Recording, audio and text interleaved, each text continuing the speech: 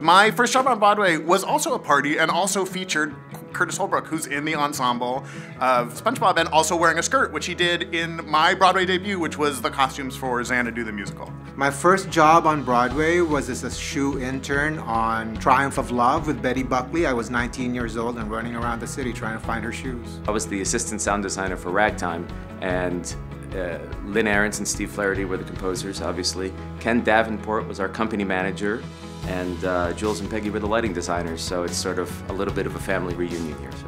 I've worked here once before, off-Broadway, doing the all-female Julius Caesar from the Don Juan. I had a brilliant time doing that. I never actually thought that I would get to be on Broadway.